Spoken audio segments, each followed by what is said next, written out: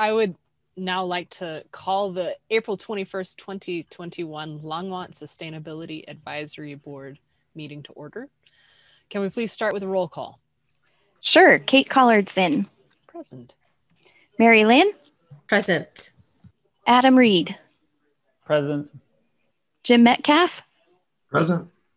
Charles Musgrave. I'm here. Kay Vollmeyer. I'm here. We have Lisa Knobloch. I'm here. Annie Noble. I'm here. Francie Jaffe. Here. Tim Ellis. Here. Then we have Dave Hornbacher. Present. And Trista, forgive me, I don't know your last name. Fugate. Fugate. Okay. Present. Fugate. Thank you. Thank you. And I don't see Council Member Christensen here yet, but if she comes in, I'll let you all know. Great. And we have a quorum? We do, yes. Perfect. Thank you. The next item on the agenda is approving the minutes from the last meeting. Would anybody like to make a motion to approve those minutes? A motion to approve. I will second. All in favor? Aye. Aye. Raise your hand. Aye. All right. That looks like unanimous approval. Thank you. So the next item is the public invited to be heard. So I will open it up for the public invited to be heard. Each person wishing to speak will be unmuted to speak one at a time. When it is your turn to speak, please state your name and your address for the record. As Heather noted, you will have 3 minutes to comment. I will be keeping time and I will interrupt you at 3 minutes. And if you continue speaking, you will be muted. So we will now open it up. All right. First, we have Doe Kelly. Where is she?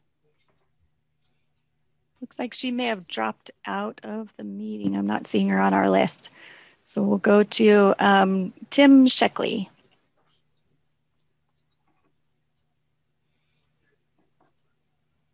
Yeah, thank you for, this is Tim Sheckley in Boulder, Colorado, 3066 6th Street, Boulder, Colorado. Thanks for the opportunity to bring up a couple of things that might be of interest. I'd like to call your attention to 2 articles that were sent to you recently, roughly describing HEMS. It's an acronym, HEMS, Home Energy Management Systems. The 2 articles are, one was a Solar Today article titled Intelligent Energy Operating System for the Solar Homes and Microgrids of the Future. It's about HEMS, technical standards under development. And the second article was IEEE Spectrum, Tomorrow's Power Grid Will Be Autonomous, about HEMS project by Holy Cross Energy, REA, and NREL in Basalt. These articles are relevant to Longmont's goal of getting to 100% renewable energy by 2030. If you look at the Longmont Climate Action Recommendations Report of June 2020, if you look at page 18, there's some recommendations. One is RE2, Home Energy Management Systems, HEMS. This identifies HEMS as a key element in utilizing distributed solar and storage. The HEMS role is clearly described by these 2 articles above that I mentioned. The second item I'd like to point out is RE1, smart meters. The role of the smart meter is not made clear, and it has never been explained exactly how these meters will help get to 100%. They're expensive and their value is only assumed. Smart meters heavily promoted by industry. Sometimes they claim to be enabling time of use pricing, but time of use is not appropriate for wind and solar. They really need time of renewables rates instead. That's what HEMS do, time of renewables rates in a sense. In any case, my recommendations are that the Sustainability Advisory Board should examine these technology options carefully. The following options: smart meters, HEMS, and another one called ADMS, Automated Distribution Management Systems. I'll mention that in a second. But how do the question to ask is how these actually function to get Longmont to 100%. Longmont is considering spending many millions of dollars on meters, but how would meters help in comparison to spending on HEMS and on ADMS? ADMS is automated distribution management systems, or sometimes called advanced. ADMS is needed for DERMS, another acronym, distributed energy management systems. Longmont will need ADMS and DERMS to coordinate with the coming PERPA grid initiatives. So please take a look at how these will actually contribute to the climate action plan. Thank you. Okay. Next up, we have Bill Althouse.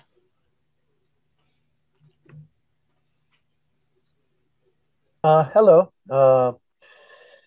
Just wanted to point out a lot of us have fought for sustainability and environmental action for a long time. And the problem has always been that what we need to do costs more. We're now in a transition. There's a few things going on, particularly what Statkraft has done in Europe with a virtual power plant that is 100% renewable. They're the largest renewable energy supplier in the world. They bought no equipment. It was all off balance sheet, just contracting with existing resources and then bringing them together in an AI platform. It is now the most wildly profitable power plant in the world, as well as being the biggest and 100% renewable. An incredible example as we transition with Platte River Power. What an opportunity. And if it's customer-owned resources, this is a whole level of economic development. This may be a way to bring in the Chamber of Commerce and others who are large energy users and an opportunity for them to lower their rates and generate revenues. So the virtual power plant concept needs to be clearly and explicitly vetted by PRPA. They should be made to prove it won't work before it's disregarded like they are now. Secondly, another really good opportunity for Longmont is you did something brilliant at your treatment plant, which makes renewable natural gas, which is going to convert all your trucks, buses, all the, it's brilliant. The renewable energy credits are really large. And right now you're building out your vehicles and you don't have enough to generate the credits and you're burning it at the flare, losing about $100,000 to $200,000 a year in credits. Fort Collins Transportation, I've talked to them and the head attorney at EPA in charge of this program and asked them, if you put that gas in a tanker and you send it over to Fort Collins to charge their buses, would it generate credits the same as when you put it in your vehicles? And the thought was yes. So there's another example of how we can prove renewable pays today. The VPP is going to be the big one, but right now you're losing a couple $100,000 at the treatment plant that can be captured. And so very exciting that we can show the money to the people who have always obstructed our environmental efforts. Great times. Thank you. Thank you. Thank you very much. Next, we have Marty Pfeffer.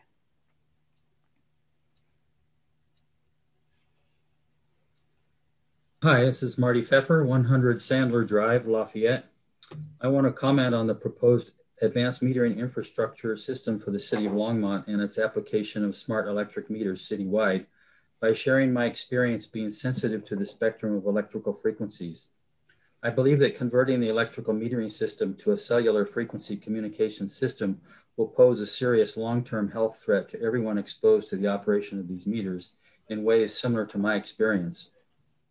All of life operates with electrical energy at the same fundamental operating frequency of roughly 7.83 hertz or 7.83 cycles per second. That is also the frequency of our planet, from which and of which we are all made.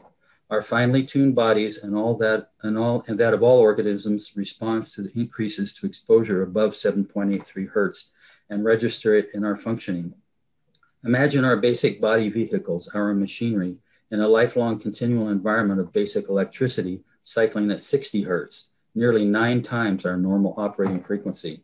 Amplify that with each increased frequency in our world, all the way up to microwave frequency, the band that cellular communication technology uses. That level is 10 gigahertz. Think about that for a moment. 10 to the 9th power cycles per second. When the switch is pulled to power up a new AMI metering system, every person will suddenly be exposed to that level of microwave frequency. Why then haven't we all dropped dead and gone extinct 100 years ago? Many who deny the reality of harm due to the exposure justify their beliefs this way. The curve of mortality due to the range of autoimmune diseases correlates to the curve of the development of electrical technology over the last 150 years. We have a certain amount of resilience and adaptability, and so the pace of ill health and disease can be unnoticeable, like the analogy of a frog in a slowly heated pot of water that never notices it is being slow boiled until it suddenly dies. I have what is called electromagnetic sensitivity, the condition of being consciously aware of certain damaging effects from exposure to electrical frequencies. My body shows me symptoms of impaired functioning and illness when I am exposed to higher frequencies for too long. How much is too long varies a lot, and I have learned to know the sources of symptoms and the steps I need to take to protect and restore myself to a healthy balance, or as near as I can maintain it. It is a dominating function in my life to strive for a normal night of sleep. I am like a canary in a coal mine, and you are all there with me, whether you are canaries or not. I end with some demands. Slow the pace of your approval process to make a thorough study of health risks. Approach the technology as guilty until proven safe and innocent. Initiate a citywide public awareness and participation campaign on the proposal. Utilize online, newspaper, television, and radio media and neighborhood leafleting to promote the campaign. Enact citywide public forums in many locations. Initiate a certified voter approval process for the proposal. Thank you. Thank you. And we have one last one. Doe Kelly was able to rejoin us, so we'll have her speak. Can you hear me? We can. Technical glitches. Hi, everyone. This is Doe Kelly of Barberry Drive in Longmont. Last month, I spoke about the near failure of the power grid in February, almost leaving us like Texas in the dark and cold. Thankfully, almost doesn't count except to serve as a cautionary tale. I'm gratified to know this month's guests include the Longmont Power and Communications along with the PRPA. I'll be interested to hear what they have to say on this topic and on the state of our current energy management or lack thereof. As you know, I'm also an advocate for safe technology, which does not include wireless smart meters. As a person who's experienced microwave sickness, I consider wireless devices on every home and business that send and receive microwave RF emissions to be far too dangerous and risky of a proposition. That includes fires and security risks, and a potential massive boondoggle for the city as these meters fast become obsolete in the advent of future tech, already and almost here, that's far safer and more customer-centric.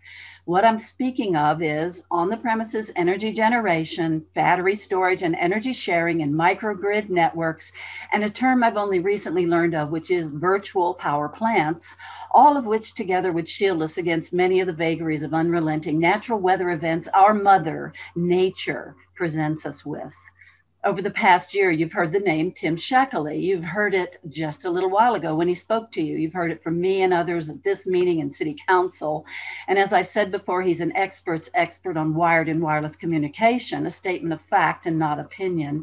This is his life's work with expertise in not only telecommunications, but renewable energy. I asked Heather to send you via email Tim's June 2020 comments to the FCC so you can read his qualifications. Tim seems to me like one of the actual grandfathers of this entire field. For over 25 years, he engineered development of electric utility gateways and energy management systems. He had a major role developing international standards for home and building networks and for AMI.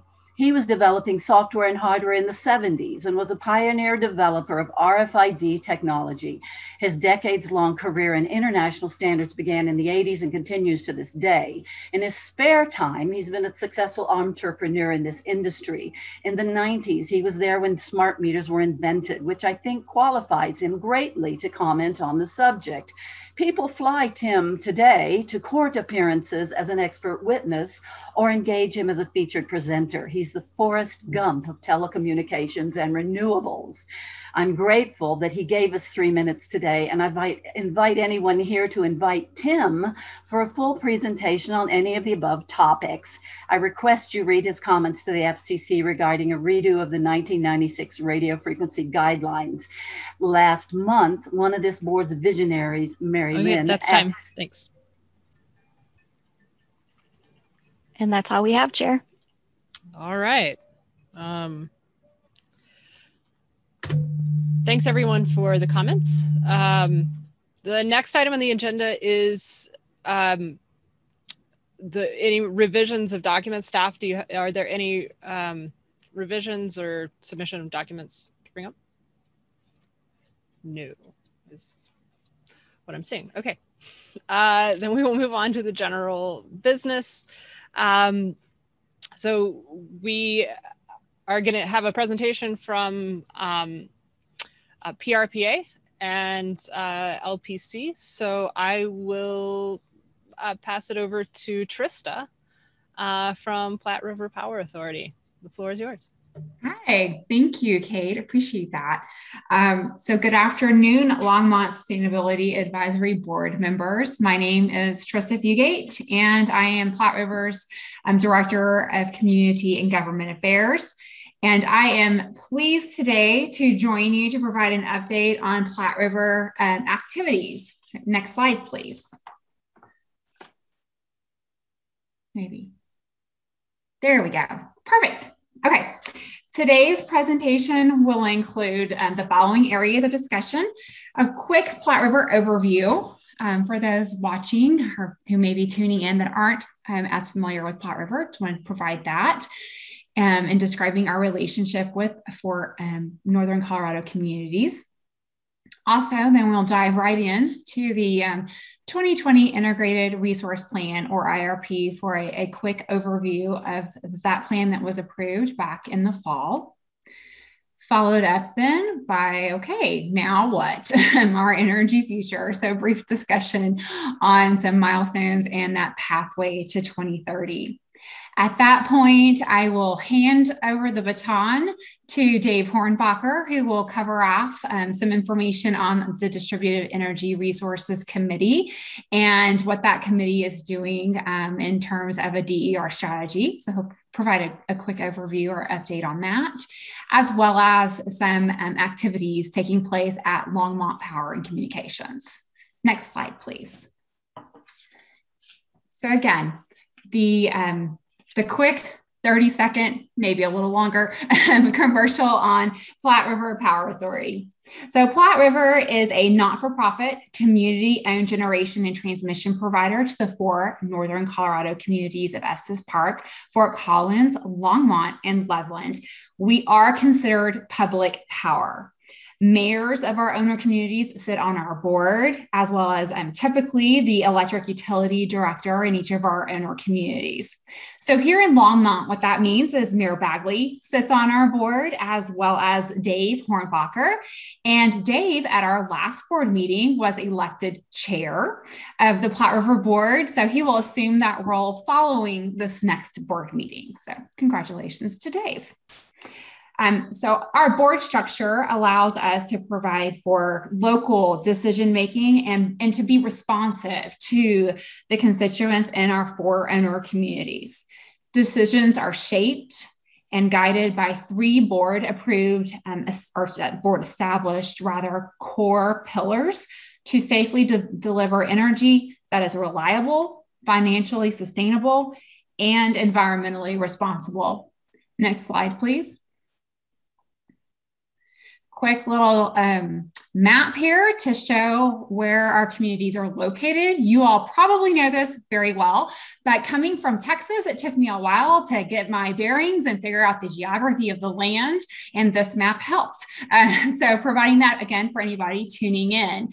So our 4 owner communities, Estes Park, Fort Collins, Longmont, and Loveland, and this gives you an idea here, based upon the retail customers of each of those owner communities, how big the Platte River service territory our 4 owner communities are. Next, please. And next slide. Okay, for those of you who may not be familiar with what an IRP is, why we do one, when we do one, who we report to, a quick overview. So, by law, and to remain eligible for our federal hydropower allocations, Platte River must submit an IRP or an integrated resource plan to WAPA, which is the Western Area Power Association, every 5 years.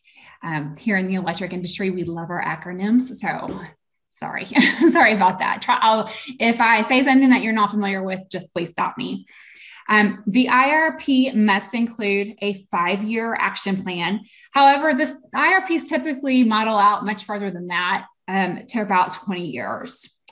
The 2020 IRP was developed in alignment with our resource diversification policy that directs staff to work toward the goal of 100% non-carbon energy generation by 2030, while maintaining our 3 pillars. And those 3 pillars I mentioned a couple of slides back as a reminder are reliability, environmental responsibility, and financial sustainability. Okay. The IRP it's just a snapshot in time, and it's a predictive plan. So it's based on proven commercial technology. In other words, what's available today? What can we buy today? Outside of the formal IRP process, Platte River regularly performs modeling exercises. For example, anytime we bring on a solar or wind project, which we've done several times since our last IRP was approved in 2016, we're going to model those resources and those assets to see how they fit into our overall system, a mini IRP, if you will. So modeling is not foreign to us. We do this quite often. Next slide, please.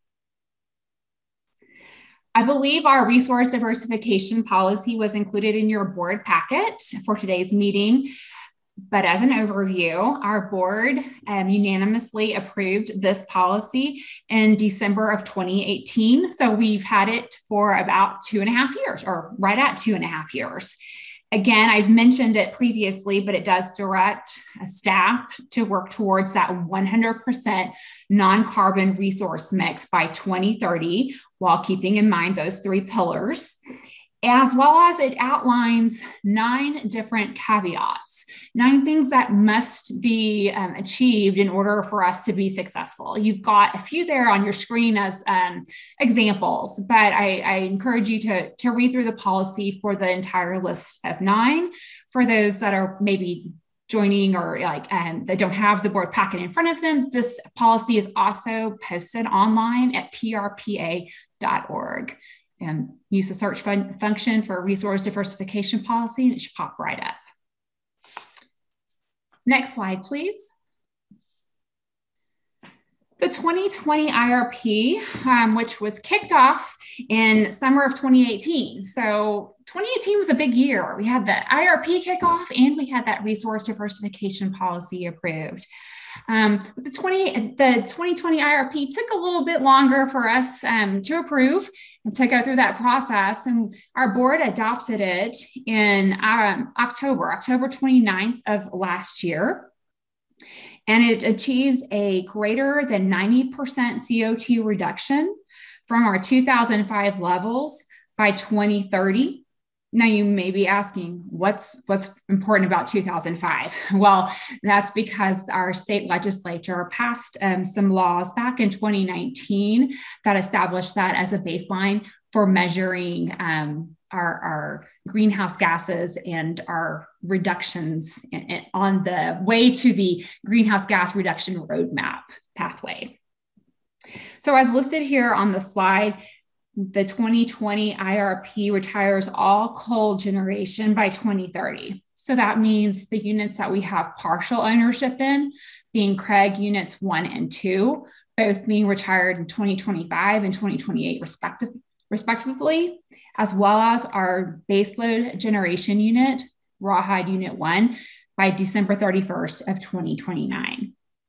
This plan also adds substantial renewables and batteries It does add RICE, reciprocating internal combustion engine units, but only if and when they are needed. And they would be to maintain system reliability only, not contemplated to reduce or to replace baseload, rather.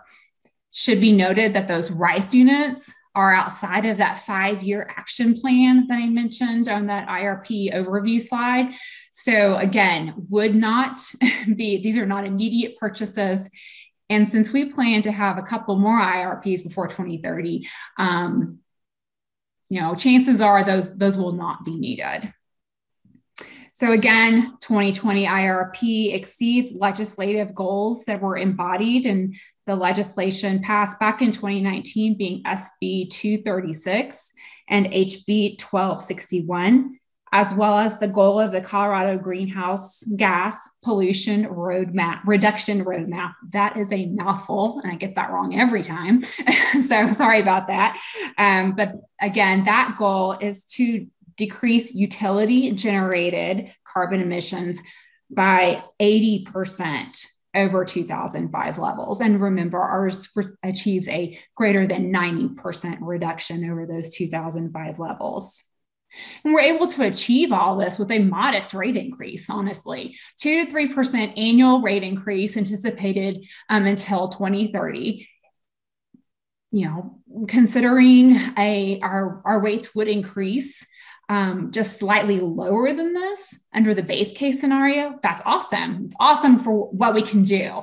So cumulatively, for a 29% rate increase through 2030, we're able to achieve great reductions, whereas we would have normally had a 24% rate increase anyway. So you're really, again, looking at a very minimal rate impact to achieve these emission reduction levels. Next slide, please.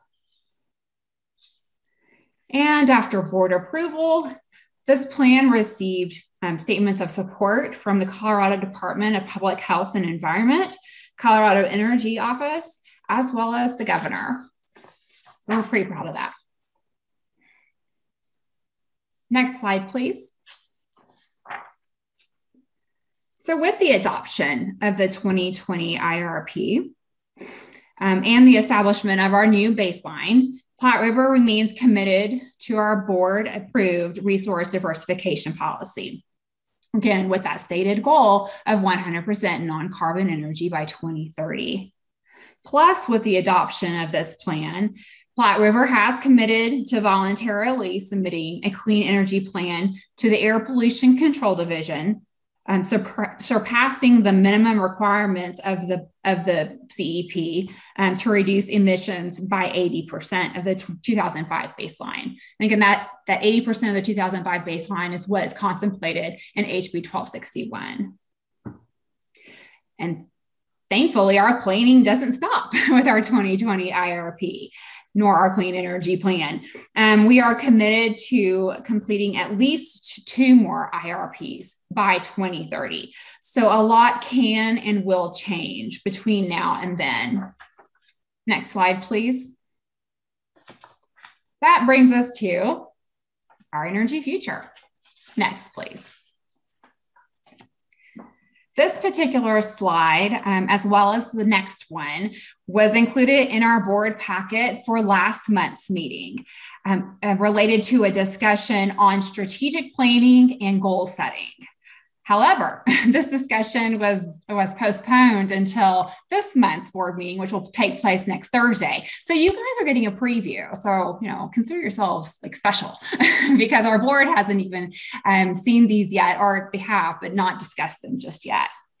On this slide, we captured what we've identified through our current planning efforts as our milestones, as the things that that we're going to measure ourselves against, recognizing that a lot will change during, given the fact that we've committed to those 2 additional IRPs. So if you'll notice in the years 2024 and 2028, we have there the IRPs noted in bold.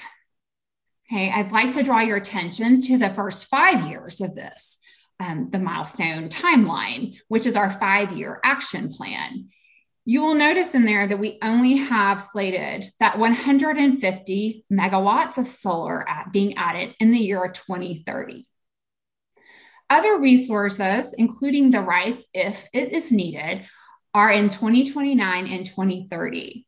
However, we do have a footnote there that states that because of those two plans that we know we have coming up, the other two IRPs, we're assuming that some of this will shift around, but not more than likely within that 5-year action plan. Okay, just want to be straight and upfront with what all this means. So it's kind of a lot to take in. But again, the 5-year action plan includes only that 150 megawatts of solar. However, we have our IRP in 2024, which could shift things around. So just wanted to make that crystal clear. Next slide, please. Again, this slide, not yet discussed with our board, is a graphic representation of that pathway that we are on as a result of the activities that were outlined on the milestones slide. Likewise, it draws attention to key items in that blue box that are needed to get us there, to get us to that in 2030. To support this path to 2030 and our efforts, the board will undertake a strategic planning process later this year. In fact, the RFI was sent to our city newspapers in the inner communities and is running today, and it should be running today at least, as well as Friday. It's also been posted up on our website and sent to approximately 15 potential vendors. So we expect to then issue the RF. I keep wanting to say IRP. we expect to submit or to issue rather the RFP then sometime over the summer, mid-summer timeframe, hopefully then awarding in early fall and starting our process, the strategic planning process before the end of the year. Next slide, please.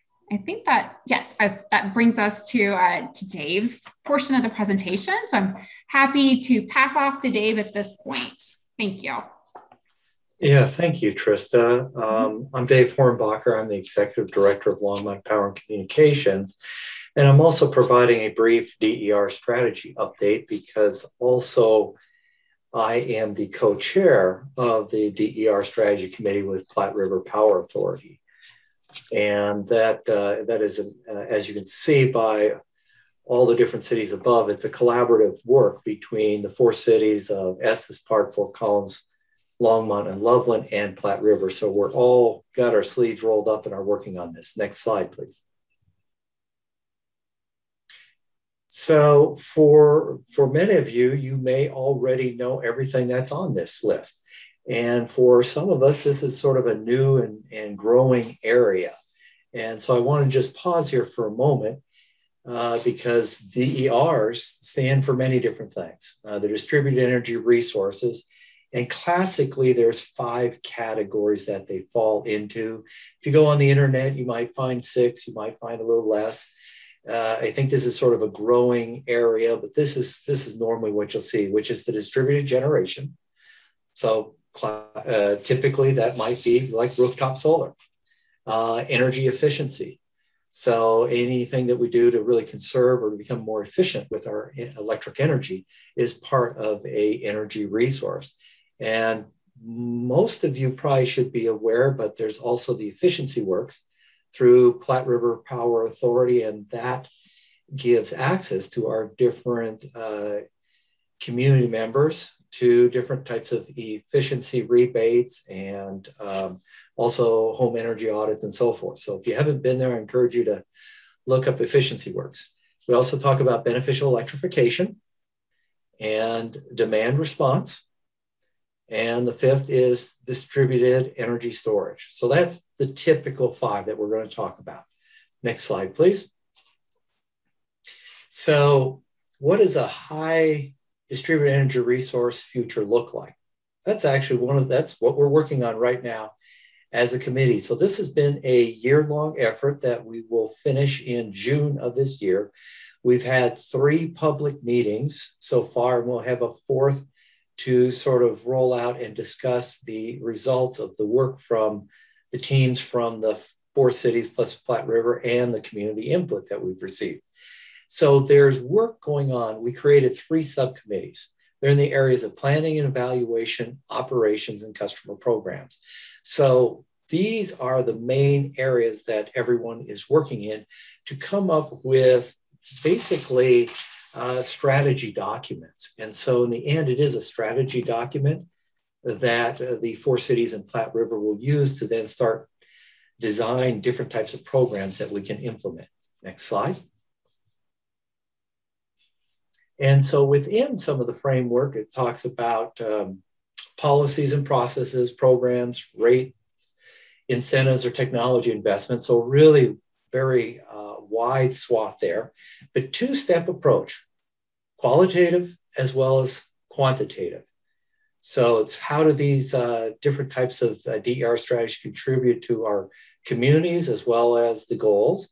And is it consistent with the guiding principles and visions? And also the quantitative is really looking at benefits and costs from the perspective of owner communities, host customers, our general society, as well as Platte River. Next slide, please.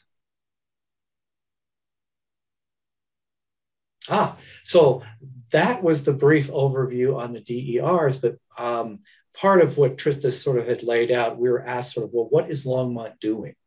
And so that is the next slide presentation that Heather is bringing up. Excellent. So I've sort of broken it up into 3 steps. And if, and you may or may not have seen some of these slides before, depending on if you were at the Sustainable Resilient Longmont meeting. First, we're going to talk about getting into shape, sort of 3 steps, innovative tools and choices, and then sort of wrap it up. So this first section, I'm really going to talk about the basics of what we see for our customer load and some of the challenges associated with that, and some of the vision and strategies that might be out there. Next slide, please. So this is just a typical residential daily load profile. And as you can see is that, you know, here you are at home, and this is what happens. You're getting up at 7 in the morning. Now, this is probably a pre-COVID load survey, but you know, you would get up at home, you would start to use a little more energy, you would head off to work, maybe some things at home, and then, you know, folks are starting to come home. And as they're doing that, they're doing different things, you know, within their home, as well as maybe their heating system is warming up for them to be there and a variety of things. But what you'll see is that energy usage from more or less the lower average to the top is about twice.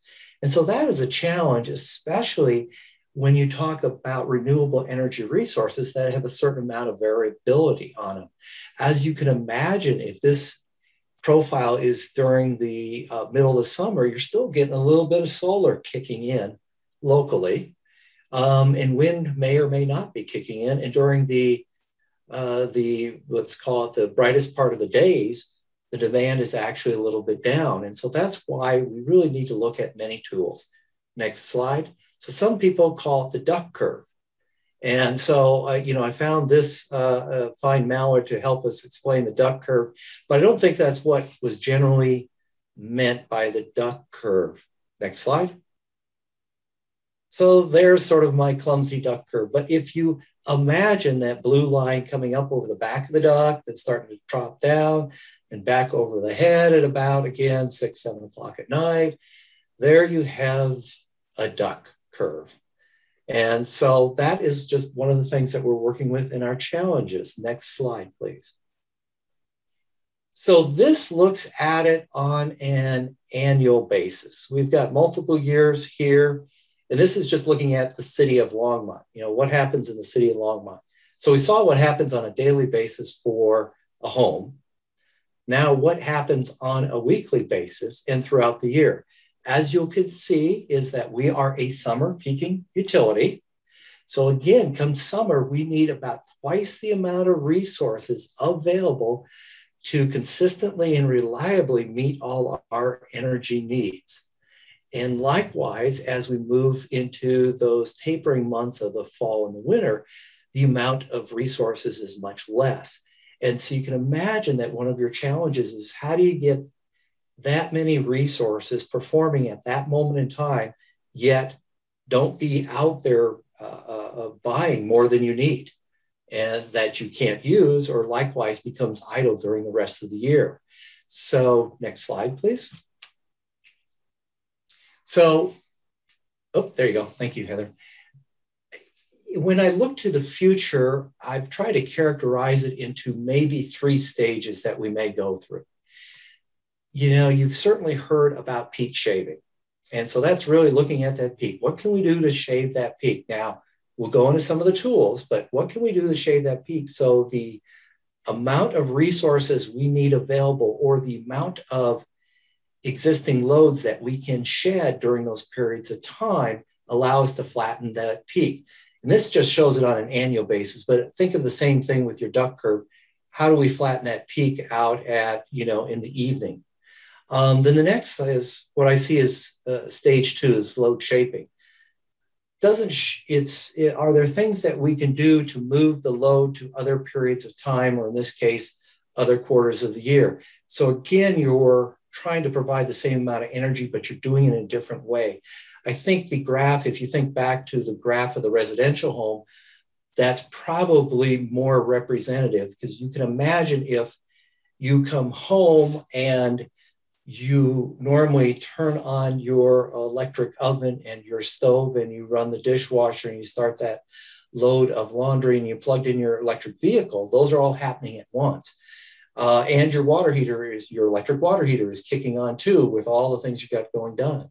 So if you can start to spread some of those things out where some of the items such as your electric vehicle charges later, perhaps the dishwasher is running at a different time, perhaps you've got maybe your dryer set on a different cycle, perhaps you've preheated your water prior to this period of time. So those are some of the possibilities. Next slide.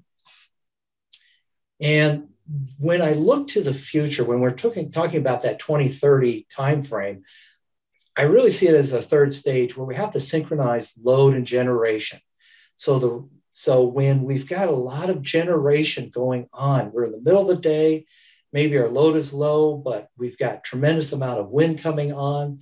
There's, bright solar going on. We've got probably hydroelectric in the summer. We've got all those things generating energy.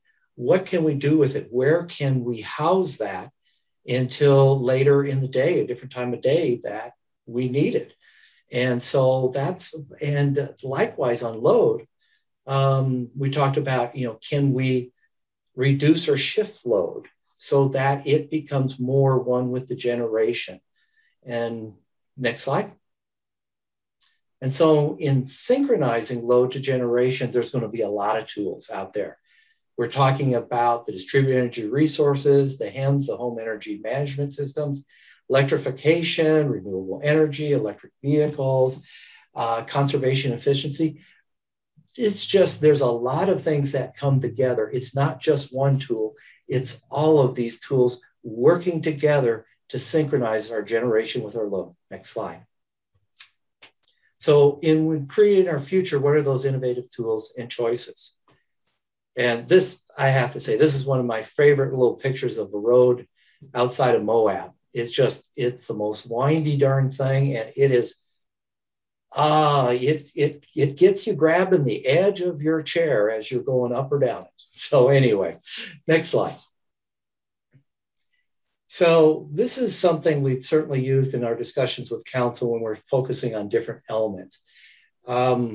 We've stated as an integrated electric resource system. So it's really a combination of things that really get us to our 100% renewable energy goal. Starting on the left in a clockwise fashion, there's going to be policies and rates.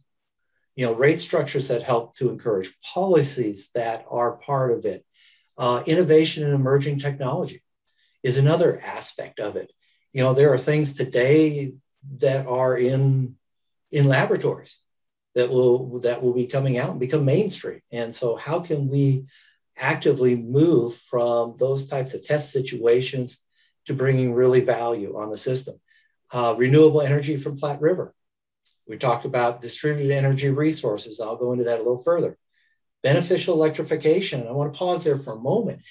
That is, that also is a significant part of how we reduce our carbon footprint, because we're really converting from those fossil fuels to that.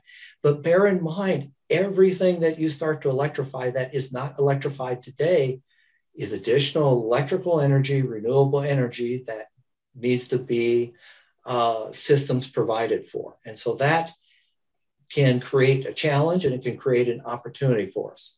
The built environment, commercial benchmarking, we're going to talk about briefly, and then intelligent grids. Next slide. So enabling technology. This is certainly not intended to show everything and anything out there, but it's really about your metering. It's about on our distribution system, sensing and controlling. Demand and distributed energy resource management, customer tools. So how can each of us become involved and start to manage? I mean, if anybody you have like an ecobee like I do, I've got that thing at my fingertips. And, you know, certainly with a home energy management system, you have lots of tools out there.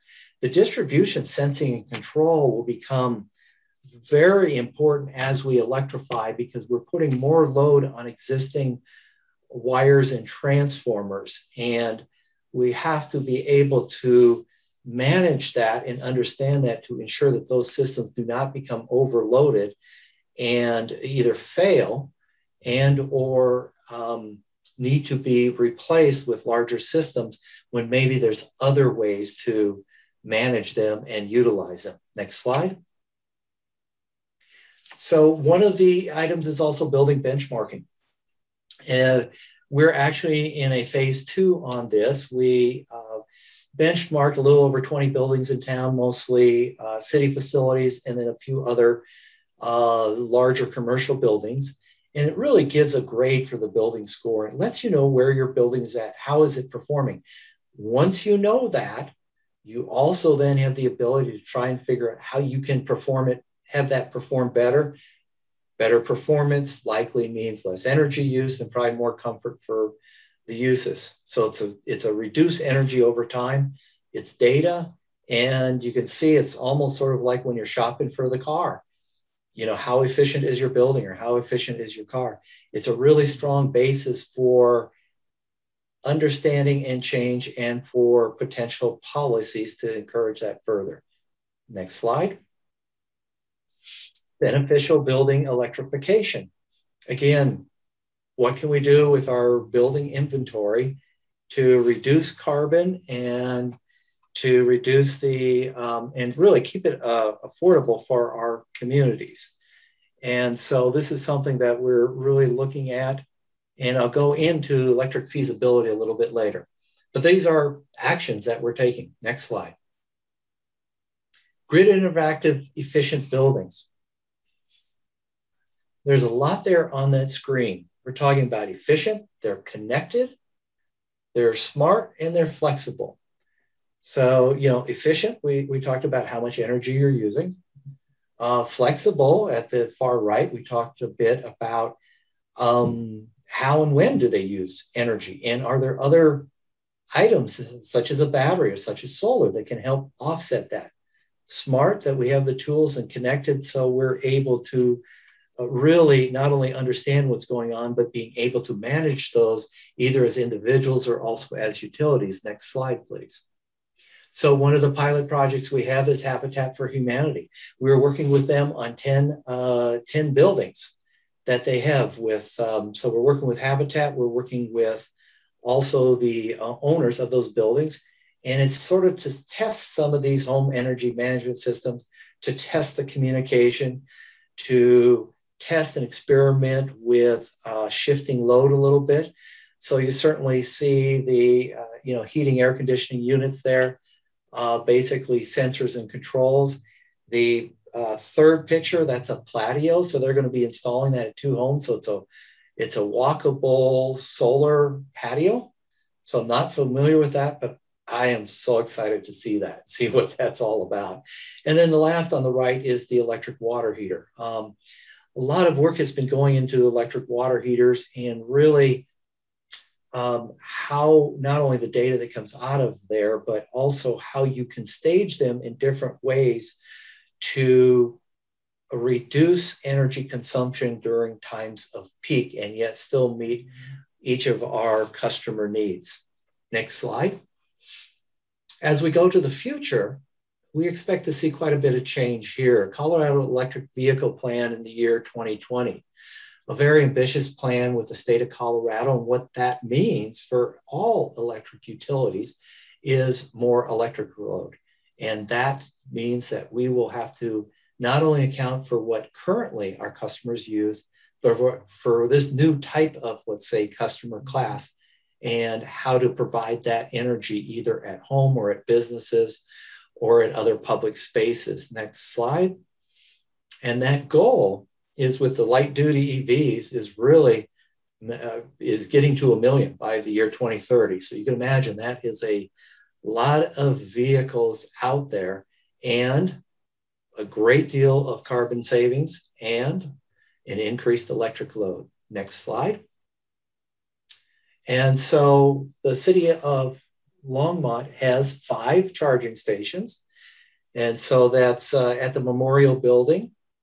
And also the DSC, so that is our Development Services Center, just off of sort of between Main and Kimbark at about 4th. The library down at the museum, and then over at the service center at 1100 South Sherman. And if you Google charging stations in the area, you're actually going to find about 70 charging stations within 10 miles of Longmont. So many of them are in Longmont or the surrounding areas.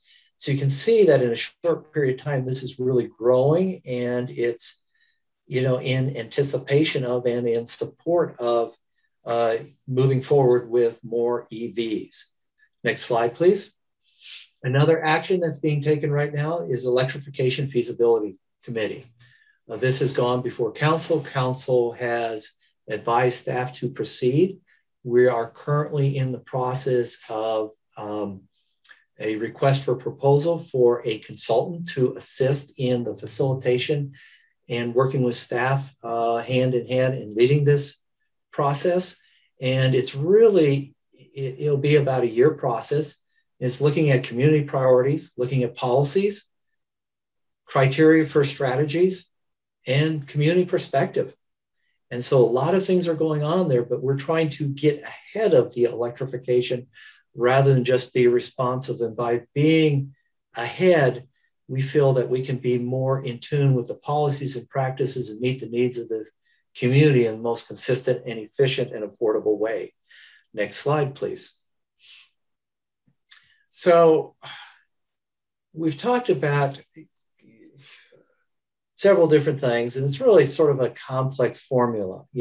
How do you take energy that's being generated by different types of sources, each which has their, so to speak, their own personality of what they do, how they do it, how variable they are, means of how we might store energy and then discharge that energy when the system needs, increasing electric loads, which also might be opportunities for energy storage, at-home solar, at-home batteries, batteries for neighborhoods or at our substations. There's a variety of things out there. We talked about home energy management systems, building efficiency and conservation. I think my point trying to be is there's no singular solution.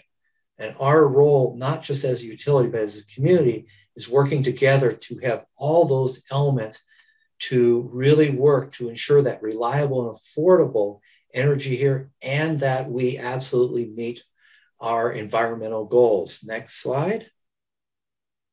And frankly, what we create today is going to evolve. We've already seen that. Technologies are continuing to be developed. We're working hard in different spaces.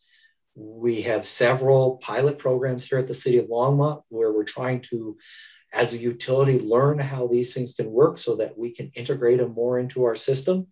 And so today's solution is not going to be necessarily tomorrow's solution, but it's likely to be a strong part of it. And really what we're doing here at Longmont Power and Communication is each and every day, we are truly working on and creating the utility of the future. Next slide. And so here with Longmont Power and Communication, we really are power for life. We have been providing power to this community for over a century and continue to do that. And so we've had many generations of Longmonsters here enjoying the power from Longmont Power and Communications. And I thank you for your time, and that concludes my update and overview. Chair, before we begin on the next part, I just wanted to note that Councilmember Christensen had joined us about 20 minutes ago or so. Hey, welcome. Thanks for those presentations. And Ward, do you have questions? Yes, Adam. And then Kay. Yeah, thanks a lot for the presentations. I have a question for Trista. And I'll first start by, you guys are doing really great work moving toward the renewables. I think that's really ambitious, and I'm really impressed how you're moving away from coal. Regarding the rice plant that you want to build in, I think 2030, I'm wondering if there's a way, instead of building another plant, you could procure that electricity from, say, other markets. Well, and again, I'd like to, first off, thank you for the acknowledgement regarding our move towards with adding more renewables onto the system. We're very excited about that. But in answer to your question, again, the RICE unit is not contemplated within the first 5 years. So that's our action plan when we're making investments. It's outside of that period. It was slotted in because, remember early in the presentation, I said that an IRP is basically a predictive model based on current technology that's commercially available. That right now, when the model just basically spits out what's most economical, taking all factors into multiple factors into consideration. And that is what it spit out for those out years. Full well knowing that we're going to have those other two IRPs in 2024 and 2028. Those inputs will be changing. So what's more economical on those out years, more than likely will be changing as well. So the model, again, took all of the considerations, all the inputs into consideration rather, and spit out the most economical. So at the time the model was run, that was the most economical. And that's why we ended up with that option. Great, that helps clarify that. I guess I had one more question really briefly. Yep. The renewables aren't just getting added all at 2030. There's going to be a gradual buildup. And correct. What's roughly the time scale for that? And that's, again, I hate to point back to those 2024 and 2028 IRPs, but those are going to provide us more information. The further out we forecast, the less reliable, the less predictable things are. And that's why we have the 5-year action plan. And then we kind of have an idea beyond that. But the renewables will be, more renewables will be slated throughout those other two IRPs. Plus also, if we're able to look at the market and see what's most economical, I mentioned in my presentation, you might not have caught it because it was a brief mention, that between 2016 and our 2020 IRP, we had 3 renewable projects that we brought online. We did not have those planned in 2016. They were not part of our action plan. But you know what? They were economical. It made sense. Our communities wanted us to do it. So we did it. So the IRP is a great roadmap, but it doesn't lay things out specifically year by year, day by day, what exactly we can do. And I know that doesn't bring a lot of comfort to people because you want to have a plan. I get that. But we take a lot of things into consideration when adding those resources. So they have to, as part of the 2020 IRP, they need to come on by 2030. When they come on, that's gonna change. That's gonna depend on our needs. Does that kind of answer your question, Adam? Yeah, that's really helpful. Thank you. Okay. I'd like to add just one thing to that is, Adam, sort of your first part of your question is, can we get energy? Where can we get energy? How does that look like? Back in the slide that was sort of showing actions coming up, one of the ones that is really nondescript, but is very important, it was WEAM, Western Energy Imbalance Market. Good point, so Platte River, as well as others, are pushing to create this imbalance market. And the intent is that energy can be shared across a larger geographic area. Mm-hmm. So you can imagine if the wind isn't blowing here in town, it may be somewhere way in Wyoming or a little further east or out to, the south of us. And, same thing with solar. You figure even with just the course of time, or cloudy here, but not cloudy up at Platte River's Rawhide site. And so the more flexibility we can build in with also other generation and transmission organizations, the better we all can help solve this issue of getting to 100% renewable. Thank you for including that discussion, Dave. I didn't do it as eloquently as you could, but I appreciate that. Okay, we've got Kay and then Charles. So I feel like I'm the board pessimist here. It's probably a little true. But I was going to say I have two questions, and luckily for everyone, I have to go early today. So number one, I always have the burning question when we're talking about things like electric vehicles, and when we're talking about electric water heaters versus gas water heaters, and and I was going to say that this comes from the fact that I do believe that, yes, natural gas is a pretty clean burning fuel. I'll just come clean and admit that. But, and I'll also say I highly prefer it to coal, just for the emissions factor alone. But my question is when I'm looking at the pie chart on the Platte River, the PRPA website here, which also came up in a presentation a couple weeks ago, mm-hmm. I want to know, I guess, what is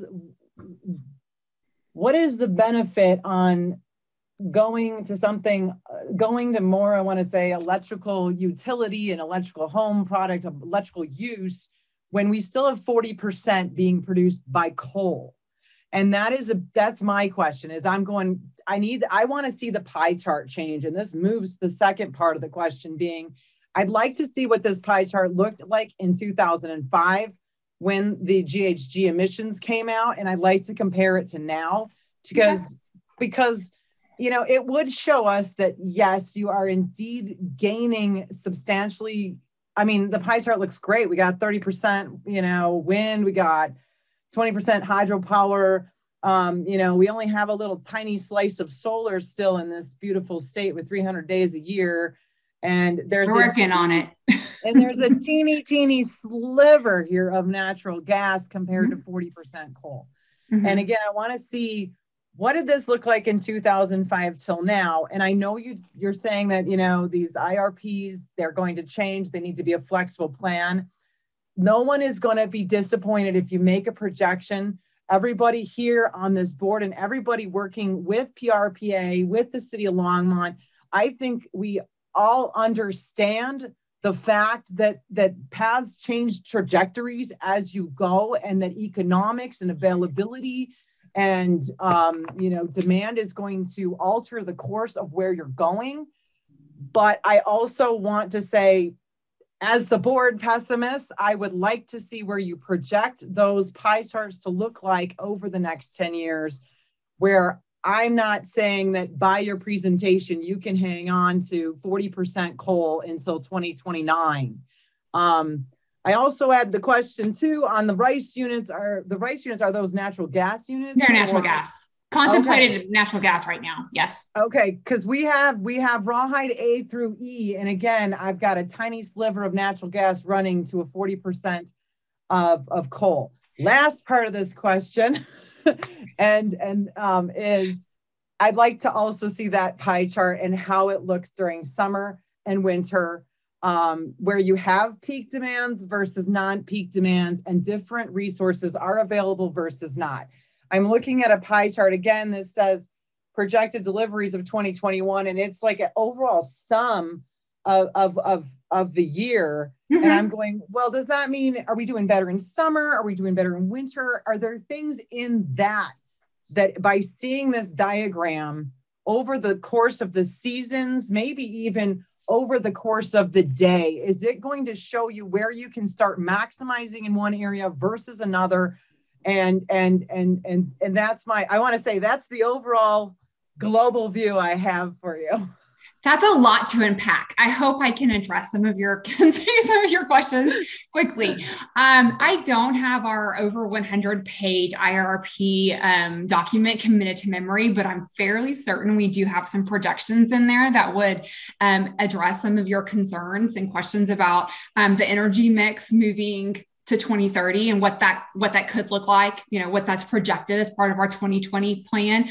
I'll need to find that, and I'm happy to follow up and provide that information. Like I said, I'm fairly certain that it may not be a pie chart, but there's something there that's going to give you some information you'll find valuable. Okay. And I'm fine. And I'm unfortunately, I do have to cut out early. Oh, yeah. Okay. So I'm totally fine. I would love to see it if you can send it to us for review. For our next session. I do want to bounce back to the first question I had though, because I never have had the answer on this was, is there less emissions? What happens when we have coal being the source for the electrical, for the electrical cars and stuff? And that's just the question. I don't think yes, Lisa's got an answer for me. I have a bit of an answer for you. So we actually chatted with our consultants that do our greenhouse gas inventory about this a little while back, about essentially trying to get at what is the threshold for the emission factor, which is what's calculated for greenhouse gas emissions, that makes the transition to electric appliances make sense. And the number that we got back from her is about 1,400 metric tons of CO2 equivalent. And our current emission factor for 2020 is below that. So we are at a point, if that makes sense, that even though, yes, we are still using some significant amount of fossil fuels, that transition to electric appliance, the greenhouse gas benefit of transitioning to electric appliances outweighs the greenhouse gas cost of the fossil fuel mix that we have currently. Does that make sense? And does that answer your question? It almost answers my question, but then I want to ask where you're drawing the bubble, if it's just over the city of Longmont or if it's over the entire Front Range, which would include the point of generation. Both. So those numbers are different, but both of those numbers are below that 1,400 metric ton CO2 equivalent number.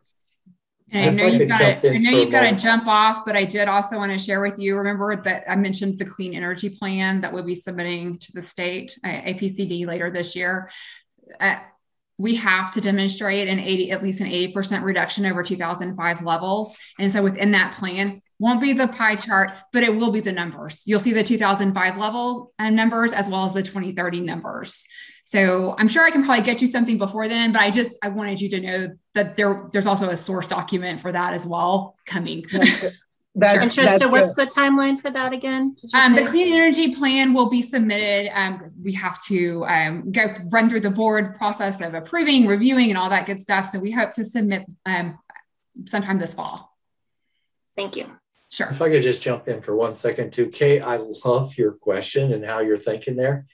I mean, I think back on that last thing I said about it's going to be complex and so forth. I could just, as you're talking, I could just see you sitting in a chair in a room, the dispatch room, and you got this load going on over here, all the demands on the screen. You have, these 15 to 20 different type of resources that you're seeing going up and down and up and down and up and down. And you're trying to figure out how to balance all of those, that type of variability with what you have. And so that is going to be the big question. Obviously, a lot of algorithms to, solve those things. But also just to your point about, right now, Platte River has a little tiny sliver of solar. And Platte River is actually, as Trista had said, is working on a 150 megawatt facility as we speak, under contract for trying to get through the permitting process, which sometimes can be interesting. And to give you an idea, is the city of Longmont peak during that summer was about 180 megawatts. So if that is up and running and full sun and full producing at least that moment in time, if you're the dispatcher, life would be pretty good because you had 150 megawatts from one source to go to the city of Longmont, but then the cloud went over it. You're going, what do I do now? And so that's where you'll have other resources. So more solar to come shortly, but it tends to take a few years to get something of that utility scale through.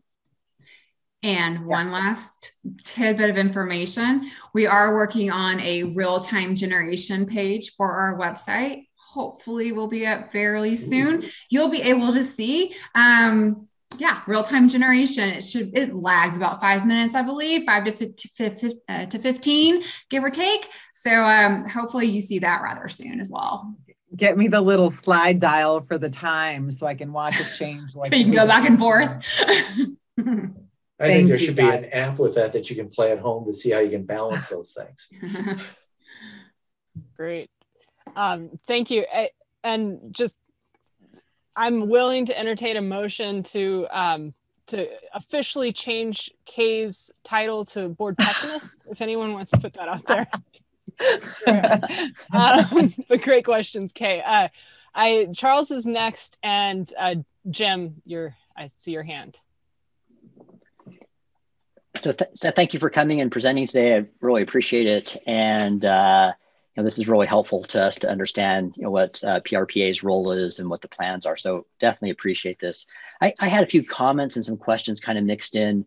Hopefully I can keep the questions organized enough that you can understand what I'm asking. So a couple things. One is, it sounds like you have a commitment to stop using coal into 2030, which is good. We do. I didn't quite hear the plan for what will happen with rawhide A through F, which are gas fired. That's one question.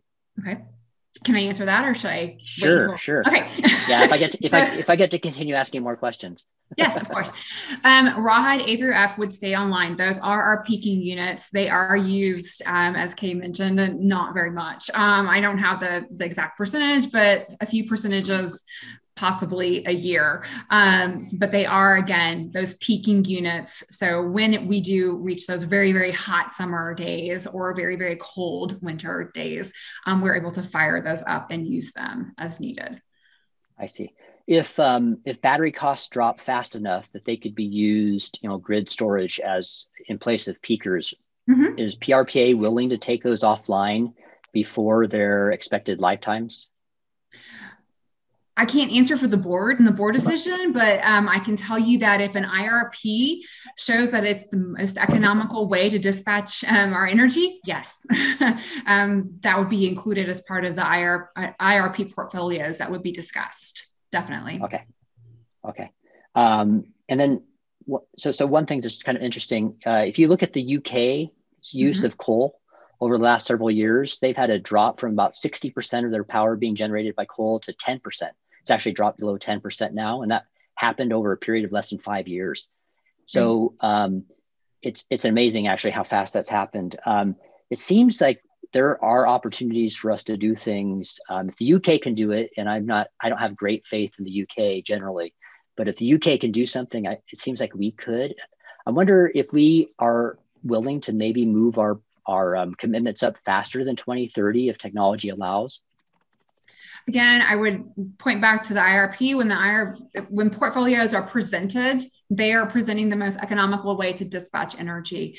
And if that's proven up, then that would definitely be a consideration. As Dave mentioned, the solar project that we're working on right now, we've been working on it for a long time to permit it. So that, the process of planning, approving, and then permitting and building projects, that takes some time. And I don't know how our comparison over here to the UK and building projects and getting things online, what that comparison is. But I do know that is something that we have to take into consideration, because it does take us quite a bit of time to bring projects online. Got it. Well, the British invented bureaucracy, so I imagine. Yeah. So then just a couple other quick things maybe. One is, so you could imagine, we have to, for, rooftop solar, for example, there's quite a few advantages to it. It doesn't necessarily add to the cost of distribution since it's power generated locally. And the cost of PV is going down quite a bit. What would PRPA see as its role if rooftop generated, both commercial and home power generation were to increase because of cost reductions in PV and our normal exponential technology adoption curves? If private power generation became, say, 75, 80% of the mix, what would be I know you could end up with stranded assets and things like that. Is PRPA kind of planning for scenarios where there could be, it took about 10 years for horse-drawn carriages to go away and for cars to replace them. There's many other examples of technologies that got replaced very quickly. Is there plans for what could happen if we go through a similar technology adoption curve like that with PV and battery storage, et cetera? I honestly don't know the answer to that question in terms of, is that something that we're currently looking at today, that order of magnitude and bringing on that much solar, rooftop solar. I would imagine though that would be something, as Dave is involved with the DER strategy committee. I was about to hand that off to you, Dave, that would be something that would be taken up by that committee as a consideration in their policy adoption and future programs and projects. Dave? I'm sorry. Yeah, just a quick, just interject real quick before Dave goes there, because you could imagine that PRPA could take on a very different role in the future, where their role as, the source of power generation was smaller, and they're maybe more in terms of, management. And, yes, definitely. And I believe that's why we saw a great need to work with our communities in forming this DER strategy committee and working together with them. So yes, definitely. I would say that we have acknowledged that. Do we have an answer, or have we really put together a plan yet? Probably not. We'll get there. Okay. And then one last thing. When I looked at the IRP and kind of went through it, there were some things seemed, I don't know where the numbers come from for the forecasts, and of course models that are based on forecast numbers. It's hard to predict the future, and models don't work very well for predicting the future when they're fed forecasts that aren't great. Depending on who you talk to, the EV adoption rates are about to explode. And as batteries get cheaper and manufacturing gets cheaper, et cetera, and that could kind of be a two-edged sword for us. I'm not sure if there's any vehicle to grid bidirectional charging and dispatch of energy, or if that's in the plans, or if there's anything. And that's one piece. And the other part is that, of course, there's when transportation gets electrified, that could add a significant amount to the load or the demand. Right. And again, we acknowledge that when we started this plan, it was in 2018. And then COVID hit, and that kind of slowed us down a little bit. But the planning process, was long, and some of those projections, we've acknowledged some of those inputs, probably not quite as accurate when we finished versus when we started. So that is why, and we acknowledge that technology is advancing way faster than it has historically in this sector. So that's why we moved our IRP up. Instead of doing it every 5 years, we're doing 2 between now and 2028. So to help capture some of that and work that into plans. Oh yeah, and I wasn't meaning to blame. Oh no! I just want to let everybody know that's one of the reasons too. And this is, I work with the Department of Energy quite a bit, and mostly on the responding to FOAs and doing research for them. But one of the challenges has been, and these are numbers that come from the Department of Energy. Energy Information Administration. And I remember, 10 years ago, they had these plans, for $1 kilowatt hour PV, for example, and we're sitting now at about, 4 cents a kilowatt hour. And, there was lots of these kinds of forecasts that we've dropped significantly faster than what was projected. So anyway, there could be some dramatic transitioning going on, and I'm glad PRPA is thinking about it. So thank you. Thank you. Appreciate it. Thanks, Charles. I've got Jim next, and then Polly, and I just keeping an eye on the time, want to wrap it up pretty quickly after that, move on in the agenda. So Jim, the floor is yours. Yeah, thank you very much. I appreciate the presentations. I had two kind of unrelated questions. Well, I think they're related to what you talked about, but the first is, so the big bump in usage in the summer, that's all cooling, right? That's all people trying to cool buildings and houses. Is that correct? I'd assume so, but I'm going to let Dave answer that since it's more of a distribution utility question. I think Dave's muted. Sorry, I kept on having things pop up on my screen right over the mute button. Every time I tried to hit it, something else tried to happen. Yeah, you're seeing, you definitely are seeing a lot of the cooling element that's coming in. It's certainly not exclusive.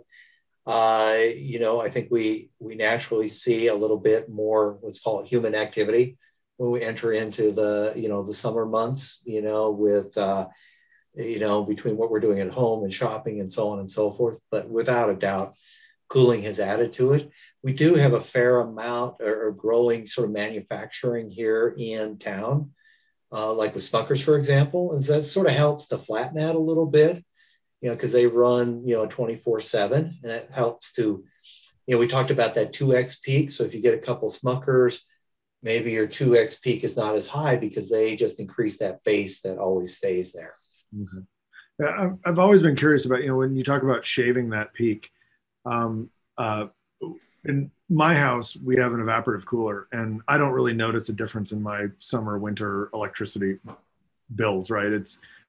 They're hyper efficient. And of course, there's other very efficient ways to cool and heat houses, like heat pumps and things like that. And I've always been curious from a cost benefit analysis, how much of that peak we could shave with programs that made those types of cooling technologies a lot more prevalent and preferred, not just in new houses, but also in people who have retrofit houses.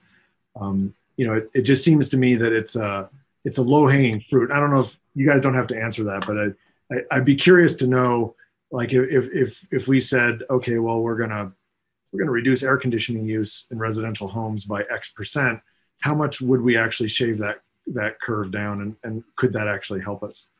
The other thing that I had that I don't know the answer to this at all, but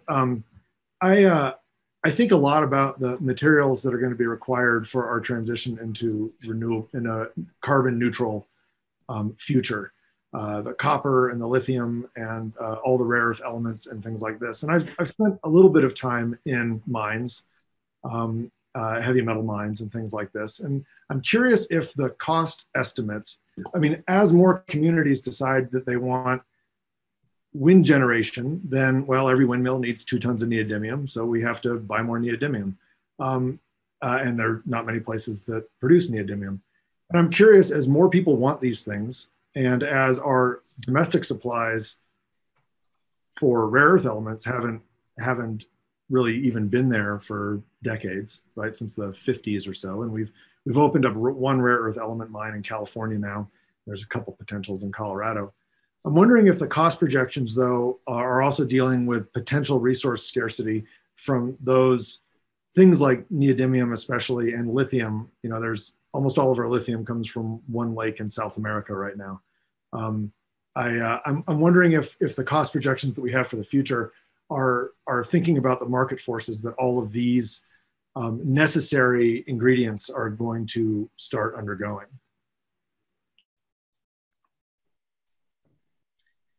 Well, I'll let Trista answer that one. I was about to say, Jim, I'm afraid I don't have a really good answer for you right now. try and take a quick peek at our website to see, because I know we have a number of studies that were performed as part of our IRP. And I'm not sure that we address that, your specific concern. I know that we do have a life cycle assessment of our planned assets, but I don't know if that really gets to your question. So I'm sorry, I don't have a really good answer for you. I mean, I'd be very curious. There's a lot of talk in the geoscience community about trying to reopen some of the rare earth element mining activities in the United States. But of course, mining is not popular, and getting access to those materials is not popular. And the regulatory infrastructure for trying to open a rare earth element mine is going to make like a solar panel project look like, you know, just kid stuff. And I'm really curious, like we all want to do this. We all need to do this. You know, it's clear that we have to decarbonize, but I'm very concerned that we haven't really thought out the ingredients side of the equation, especially when more and more people and more communities want to do more and more of these renewable energy sources. And I'm fully in support of them. To me, that's a missing part of all the future projections that I've ever heard, is the reality of kind of the material supply side, the geoscience side of it. Okay. And I apologize for not having a better answer for you, Jim, but I took down, and I really like the statement that you made about having the ingredients side of it kind of figured out. So I'm going to take that back to my team and see to see what, if any consideration has been given to those ingredients thus far. So thank you for the question. Lisa, did you want to jump in on that question? Just muted. Sorry, I was left hand unmuting and not coordinated in that. I just wanted to make a quick comment. First of all, I really appreciate that point, Jim, because I think it is really a really critical part of the conversation and calls into question bigger issues around consumption patterns and things like that in general, and some assumptions that we make about our continued ability to consume at the same levels that we have been by just switching our energy sources.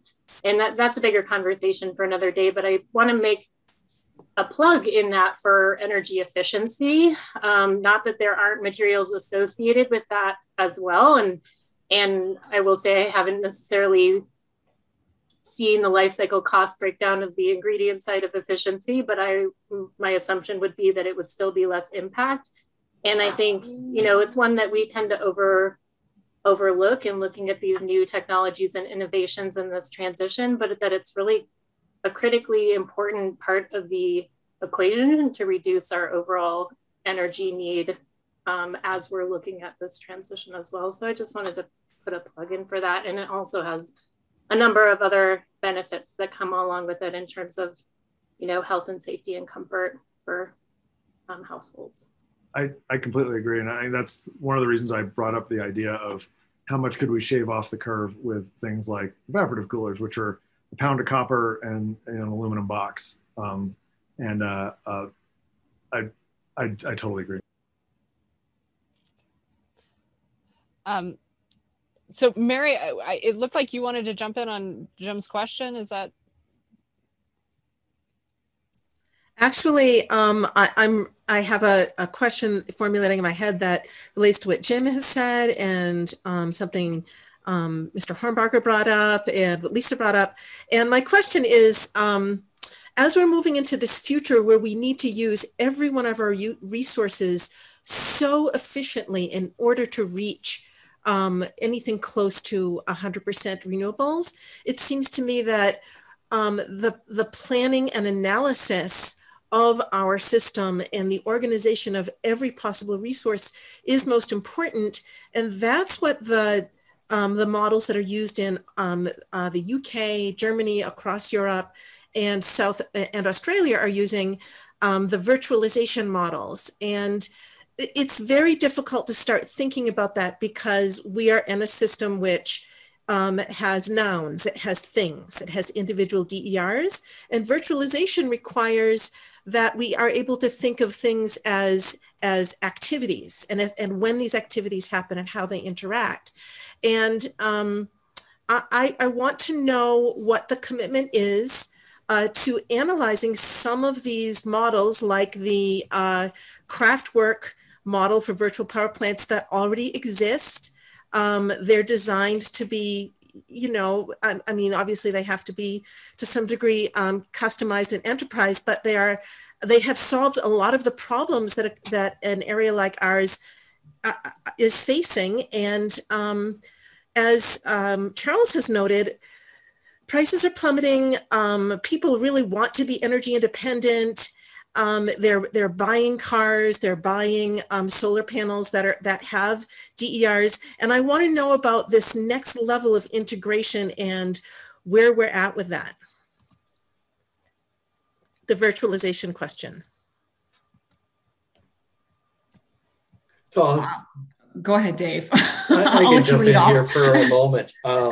So you're right. So Mary, we certainly looked at awful lot of things. We talked about, covered a lot of ground today, and I think we do not limit. We always look to different types of best practices, and are they or are they not applicable? It's very. I think we all have different examples of somewhere where somebody's doing it better. And I think it's incumbent to take a look to see what they're doing. Is that applicable here? Or is it really better? You know, because we'll always look at also, how does that work? Is it reliable? What does that cost look like? Can you actually permit or do something like that, in the States? But yeah, we are certainly not blind to what's going on around us.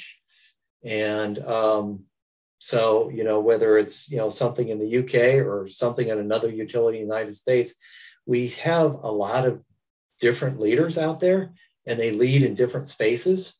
And so trying to figure out what's similar, what's different to our space and how we can adapt it. Thank you. Polly, sorry, I didn't mean to jump over you there.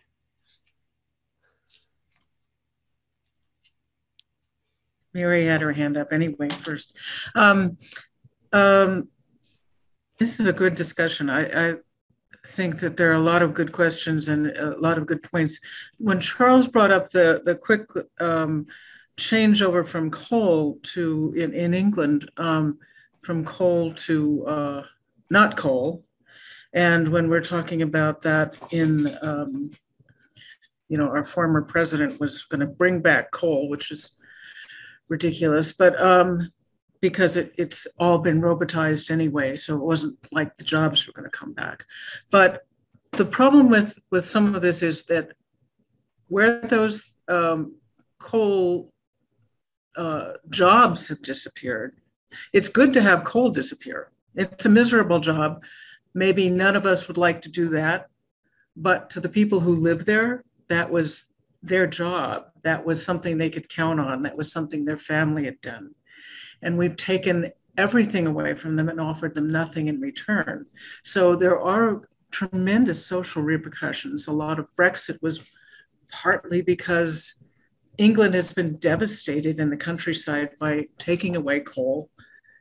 We have to also add back training to people so that they have some alternative, so that they're trained in how to be involved in the green energy economy. So they're trained to build turbines, to maintain turbines, to design and plan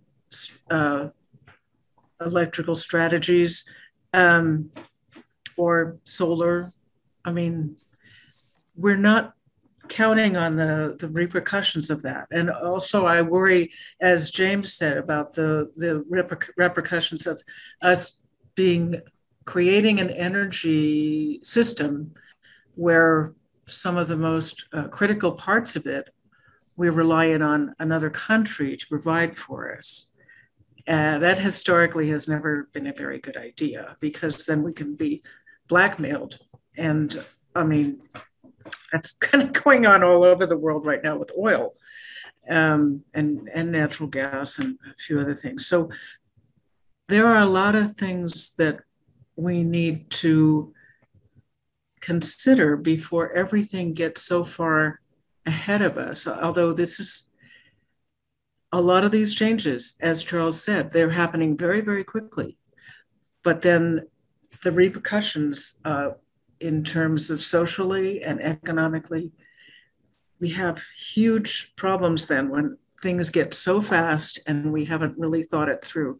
So I think this is really an interesting discussion in many ways about thinking about all the other extra stuff. We all want to see everything be nice and clean, but is it really as clean as we think? And do we have backups? And are we taking care of the social repercussions and economic repercussions on people who are already poor, and we're making them poorer? Can I jump in on that one? That is an excellent point, and something that as a member of the solar industry, I can say that our industry is taking very seriously. In fact, 2 weeks ago, I know that there was a conversation with one of the main industry associations and some of the administration in Washington, D.C. about that very topic.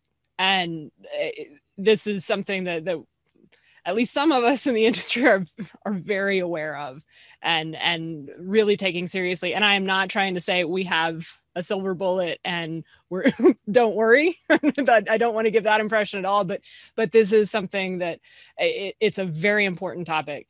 And at least from the solar side, it's being discussed. Well, and there's a huge influx right now, potentially, for investment in infrastructure and in job training, and yes. Solar and wind and all of these energy things are perfect. This is the time we can move forward and really have it be fair. And I'm optimistic, even though I'm actually much more like Kay. I'm a pessimist too, but this is a really interesting time that we have potential to really move a lot of these things forward when we have not had that opportunity for quite some time. Absolutely. We need to move on the agenda. I also am seeing a bunch of hands, and if anybody has a really quick point that they want to squeeze in here, Jim. I will actually just be really quick. I actually think, and in my career as a geologist, mining geology was dead when I was in graduate school, and now it's booming, particularly because of this. But there's actually an enormous opportunity for people from the coal industry who know how to mine. We're going to actually need them, and so there's also a lot of opportunity, I think, to rethink what environmental disasters we're willing to try to manage. And which ones we actually need to get away from. And mining is a lot easier to manage than global warming. So I'll just shut up though. Interesting point there, Jim. Thanks for bringing that up. Adam, you said it was quick. Are you indicating with your hand? Yes, I can make it really quick. It's just a follow-up with Councilmember Christensen's point about some sources are not as clean as we think. And regarding the natural gas, the estimates for the CO2 emissions that Trista, you talked about. For natural gas, do you also take into the emissions from the extraction process, like from venting and flaring and fugitive emissions? But as part of the greenhouse gas inventory, or? Yeah, that's right. No, that is, okay. and we follow a prescription, or it's a prescribed method of calculating that based upon what the state has laid out, and that is not included in it. No. Thanks for. And if you are interested, I'm sorry, Kate. I know you're running up against time, but if you are interested in seeing the Clean Energy Plan Guidance document and associated workbook, is a verification workbook where you plug in all of your numbers to see if you magically hit that 80%. That information has been posted on CDPHE's website on their climate action page, I believe. So I can find if I can find the link, I'll drop it in I don't know if I can drop it in the chat. I'll send it to someone and get it out to you guys. Sorry. Thank you. I'm sorry, Kate, but that also isn't done for renewable technologies. We almost never factor in the energy emissions that are associated with those extractive industries either. Right. Good point. Lisa. Yes, very quick. I just want to let folks know, and as Kate mentioned, it is the environmental justice and climate justice issues are very much a focus of both the national federal administration right now, as well as the Colorado State administration. It has been for a couple of years. There is now a state just transition office, and there's some legislation that's been coming down specifically focused on these issues. And that's part of the policy statement of CC4CA that we're a member of as well, to support those transition communities and workers. So there's a lot happening on that level, and I'd be happy to share any information with folks on that. That is a very cute baby. Okay, thanks everyone for that great discussion. I will move us along in the agenda. Thank you for your time then. Thanks. Yeah, thanks for being here. Those were great presentations, and really appreciate your taking time to answer all of our questions. Thank you for the invitation. Thank you. Bye-bye. So I see nothing under other business on the agenda, unless anyone wants to jump in with something. Okay. The next item is items from staff, and the item on here is the Longmont Sustainability Coalition meeting. I will say that I was the board representative for this until my health issues last year kind of took me out of commission. And this, who is the person speaking on this? It's a fun meeting. I encourage anyone to attend. Yeah, that's me. I just wanted to remind folks that the next Longmont Sustainability Coalition meeting is May 12th. So it's before your next meeting. So I just wanted to make sure that was on everybody's radar to attend. The meetings they start at 5:15. They're slotted till 7:15, but we haven't taken up that 2-hour slot in quite a while, especially with meetings being virtual. We do often come for some similar information that we do in this group, for those of you that aren't familiar with that group. But it is an opportunity for networking and sharing with a number of different folks that are engaged in sustainability activities across the community. There's representation from some of the other boards and commissions as well, and folks just usually share their priorities. So I just want to make sure it was on folks' radar, and hopefully people will plan to attend. Great, thank you. Does anyone? Oh, Francie, did you want to add in there? We had an additional item from staff that was not listed. Please. So we actually were just shared this today, and we'll send it after the meeting. There's a 119 first and final mile study and some other transportation items that are happening that we will share with the board, but the feedback is between now and the next meeting. So wanted to mention that and share that with the board. And then also there are Earth Day is tomorrow. So there's a number of Earth Day events happening at the museum this week. The climate change series was part of a climate action task force recommendation.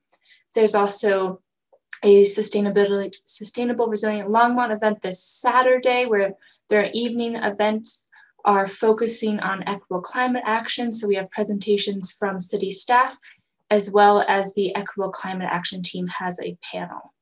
So just wanted to let the board know about the different Earth Day events happening this week. Francie, is that virtual or is that in person? All are virtual. So the panelists are in person, but you can watch they're usually live streamed to Facebook. And then this Saturday, English will be live streamed to Facebook and Spanish will be live streamed to our YouTube page. Thank you. Cool. All right. Annie, did you have anything else you wanted to know? I don't. Okay. Thanks. Did anyone on the board have any items? Okay. So, sorry, Kate, quick question. If we have comments about like what our business was of the day, when's the appropriate time to make those comments? I'm not sure what you're asking. And so, for example, we just had a long discussion with Platte River Power Authority, et cetera. And is there time for us to kind of debrief with each other, or to make comments on what we heard, or to comment on the things that we asked of the PRPA, et cetera? When's a good time to do that? That is a great question. I do not know the answer to that question. Well, I think it's appropriate, if you want to talk about it under items from the board. Perfect. Which we passed. Well, Actually, that's where we're at right now. Yeah. Oh, that is where we're at. Okay. Yeah. Yeah. So a couple quick questions. I thought it was great to have them here. I wonder if we might have them on again at some point. I mean, I think after, basically you had to come up with questions on the fly from their presentations, and, might be good for us to kind of digest a little bit and talk to them again, and maybe even for them to come back after they've gone back and thought about some of our questions. Anyway, I'm not sure if the rest of the board would be interested in that. The question, I really, Mary kind of asked this question and we didn't quite get an answer. And I tried to ask the question too about the role between PRPA and private generation and energy storage. Like what's their philosophy on that? And I really think that'd be good to hear about. So I don't know if the rest of the board would be interested in bringing them back and talking some more, but I would be. I would be as well. And in terms of that point, I also think that it would be important to have some representation from the city, because one of probably the biggest change that Longmont's going to undergo between now and 2030 is that it's going to get a hell of a lot more dense. And many of these kind of like the Aspen project and these distributed power things assume that people have a big roof, and it might not work as we try to increase Longmont's population without expanding its footprint, which I know is one of our goals. So I would agree, and it would be great if we could coordinate with ahead of time with some of these competing interests to figure out how they actually would play out, and what the realistic kind of like population density and rooftop availability and importance of trees and how all those things actually would interact with each other. I think it would be good to have city representation to help kind of deal with that as well. I'm not sure who the right person would be. I always just assume it would be Lisa, but I don't know. I think Adam, Mary, Polly. Well, I can just briefly mention that I would be in support of having the PRBA come back. My understanding is that Trista was going to bring some of our questions to their board and other folks there. And so it would be good to see and hear what their thoughts are regarding those. And it'd also be nice to have some time to digest some of that material and think about it, and then come back anew with some questions. Mary? Yeah, I agree with James and Adam, Charles. I think that they need to come back. Some of the questions, like what James asked, I know that there's movements to, I think 350.org is involved with this, to put more solar installations in riparian areas. I found about that in the 350 Colorado page. I know that there's a lot of movements around the world to integrate with car batteries, especially fleets, so that they can be used for storage, for off-peak storage, and they can be recharged first thing in the morning. I think we need a larger picture with larger entities. And James, if there isn't room on the apartment houses and the condos, perhaps the commercial areas, folks are interested in putting in solar arrays. I think we need a larger picture to understand the scope of what's coming, what we know, and how some other communities and parts of the world have solved these issues. Thanks. Yeah, Polly. You're on mute. Polly, you're muted. Polly, you're muted. Okay. I'm in support of what Charles said, because I do think that we gave them, James and Charles and Mary, everyone gave them good questions to consider. I would like to see them think. I don't think they've heard about what Mary suggested with virtualization. And I would like them to give an answer about a lot of these things, which of course they're just answering on the fly. And so if they've had time to take it back to the board and bring it back, that would be good. And what their plans are to create training programs, for instance, or what we have in mind about training programs for people who are being put out of work by the very things that we are doing that are, anyway, yeah, if anybody wants to hear a brief explanation of some things that City Council did last night, I'll be happy to do that. I second. Before we hear the council items, I want to check in with Lisa, Annie, Francie, who are in charge of our who comes and talks to us, and get your feelings on. I also am supportive of another LPC presentation. Yeah, I think I was thinking about that as you all were talking. I'd be happy to. There's all of that is a lot, what you all just talked about. And there's probably a couple of meetings that we would want to either set aside, at least one meeting to have PRPA come back and dig deeper into some of those questions that you all had asked when they have time to process and when you all have time. I saw that Trista's already sent some information that I will send along to you all. And then I think that potentially another meeting that can pull together some of those other areas, as Jim talked about. We have been talking about having, and it is on my schedule for this year. I haven't actually scheduled what month it would be, but an update with regards to the Envision Longmont Comprehensive Plan. And that's our planning folks that would be able to speak to what are our current projections around build out, population density. What does that look like as far as we know today? Obviously, even as Trista talked about, a lot of those things can shift and change, but what's our current understanding?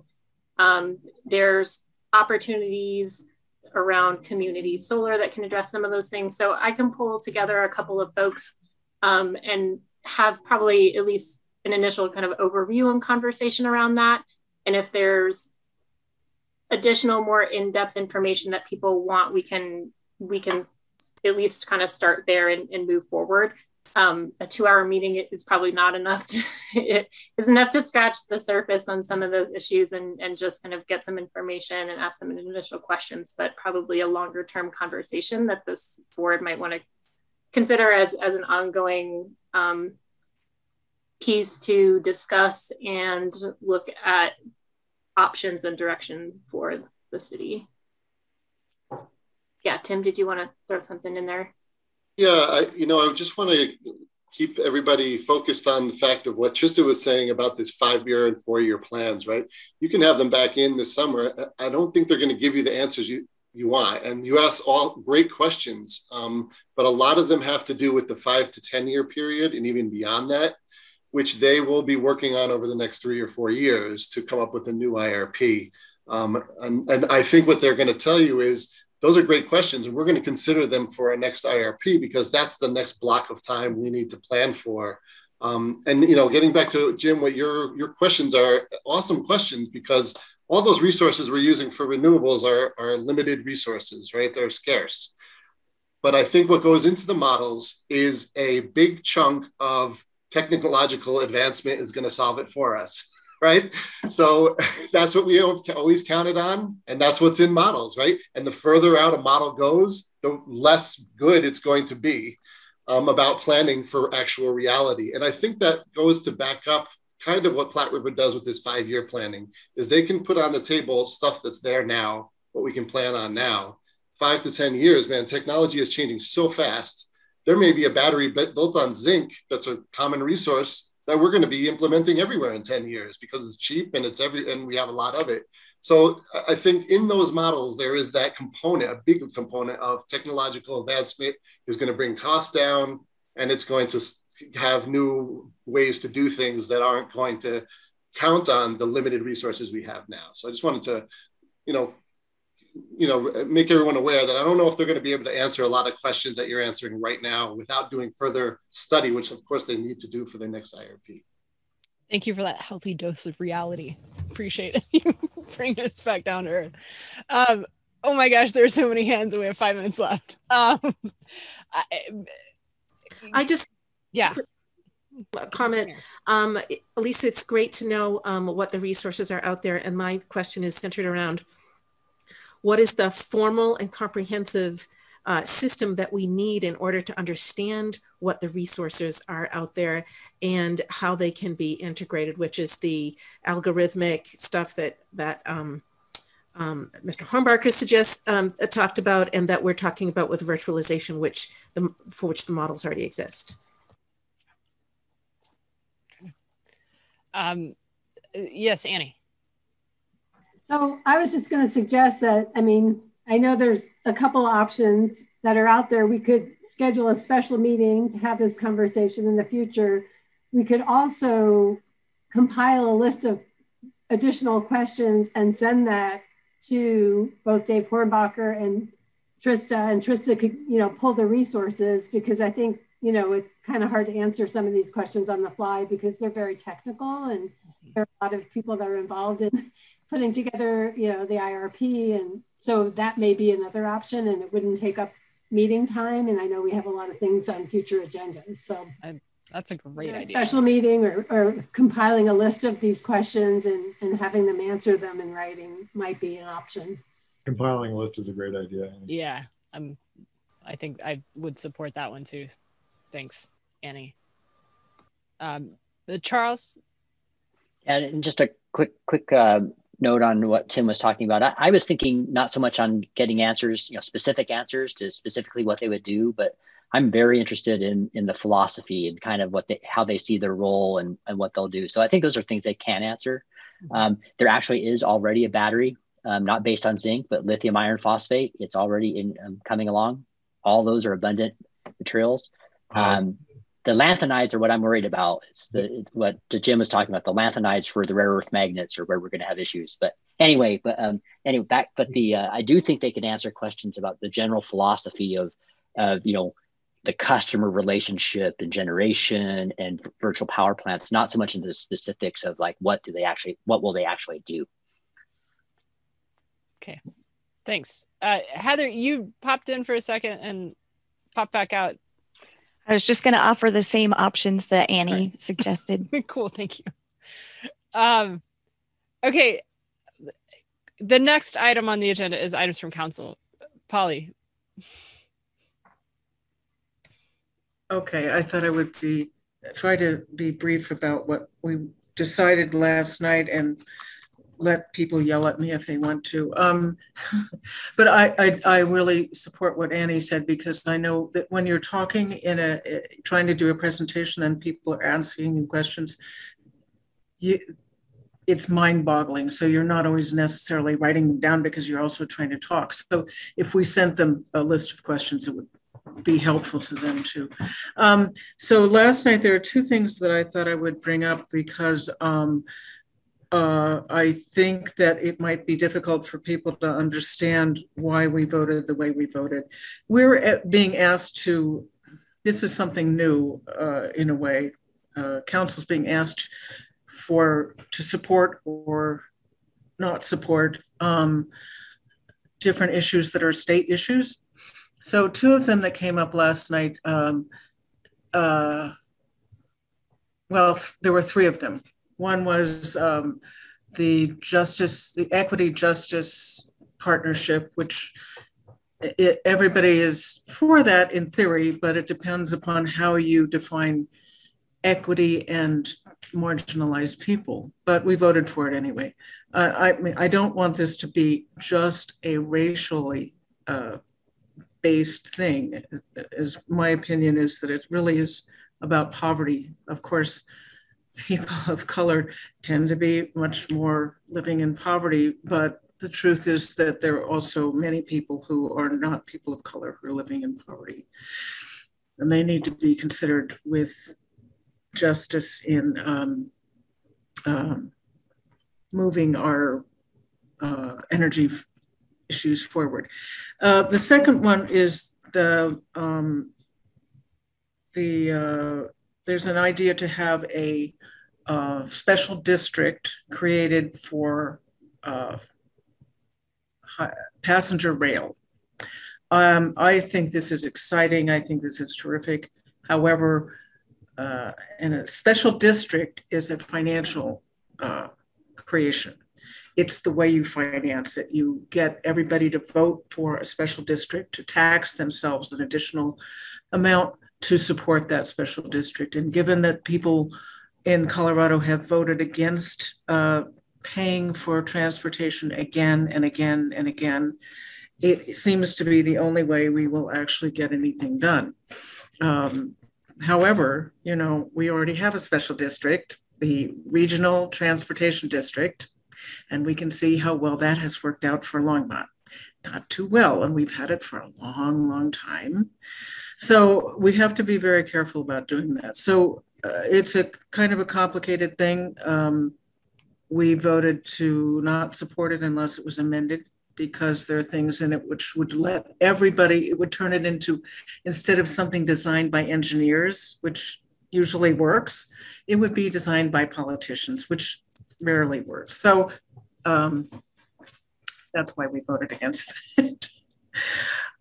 Nevertheless, I'm really excited. I think this is a very big opportunity for us to have, from Wyoming to New Mexico, a passenger rail. This is what we need for the future. It doesn't matter whether it's a train, whatever it is. We need the right of way, and we need a transportation system that is not on the highways. It needs to be discrete, so it will actually function despite the traffic, and so it will take traffic off the roads. The last one has to do with gas and oil emissions, greenhouse gases. And we voted to monitor that unless it was amended. And that's going to piss off a lot of people, sorry. It is not something that actually does anything about oil and gas directly. What it does is put PUC in charge of getting reports and also monitoring, and also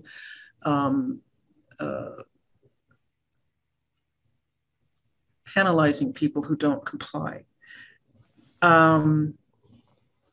That's kind of problematic because we have our own, we have worked pretty hard in this community to create sustainability and to monitor gas and oil emissions, and to create a system whereby Platte River Power Authority will get us to something rational by 2030. And other communities have done nothing. So we would be under this thing, we would be under PUC instead of right now. That's controlled by elected officials, the city council, working with the Platte River Power Authority, who are composed of half elected officials and half utility company people. So that's a problem. The other problem is we were told by the city, and there's some dispute on whether this is true, that there would be an immediate penalty for carbon emissions that we're already currently emitting, and it would be in the amount of $96 million, which that's a lot of money. So that's kind of a problem. That's why we voted to monitor it unless it gets fixed. So if you want to yell at me, go ahead.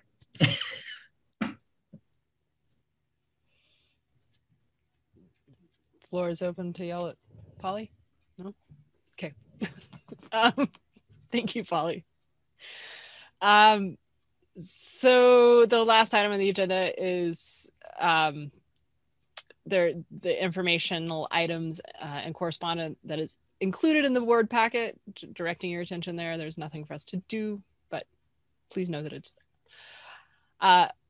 And now we've come to the end. Would anybody like to make a motion to adjourn? I'll move that we adjourn this meeting of the Longmont Sustainability Board. Awesome. I will second that motion. Great. All in favor? Aye. Aye. Thanks everyone for another great meeting. Have a good one. Thank you. Take care, everyone. Bye. Thank you. Take care. Bye.